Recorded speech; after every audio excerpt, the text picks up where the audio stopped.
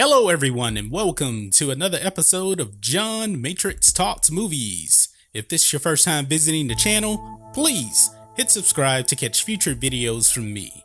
Today, let's talk about Star Wars Episode 9 and the Knights of Ren. Now there is a minor plot leak. I don't know if it's true or not, but it is kind of interest to Star Wars Episode 9. Now, the leak is that the Knights of Ren have basically been in the unknown regions, in a place called the Beyond. And they are set to actually come back. But however, it looks like Rey and Kylo Ren will have to team up to fight the Knights of Ren. Now, if this is true, this is something that I don't think anybody would expect to happen. Now, we don't know if this is necessarily true or not. I think it would be somewhat interesting to find out for sure. But what if these Knights of Ren have some kind of way started their own dark side society, similar to like the Sith or something like that? Maybe they find out something in the unknown regions that actually makes Kylo Ren and Rey work together again. So this is what this plot leak is kind of saying. So, but with Kylo Ren, if he teams up with Rey, they should really be unbeatable, because we all know that Rey knows everything. She doesn't need any help, but Kylo Ren, he seems to need the help. So if I'm just expanding my mind a little bit more, I'm assuming that Matt Smith's character and Kerry Russell's character, I'm assuming that they're the leads of the Knights of Ren, and they're going to go toe-to-toe, face-to-face with Kylo Ren and Rey. Now, if they are going to be these evil dark side users, J.J. Abrams, make them badass. Make them extremely evil.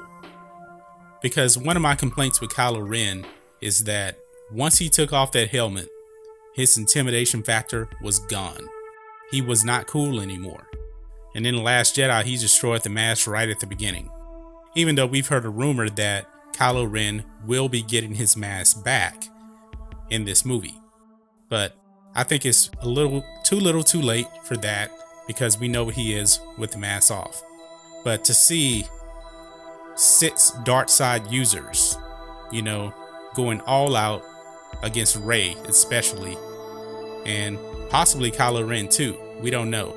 But this rumor pretty much does set up where they have been for the last year, because remember, episode 9 takes place 1 year after The Last Jedi, and we all know The Last Jedi took place right after The Force Awakens.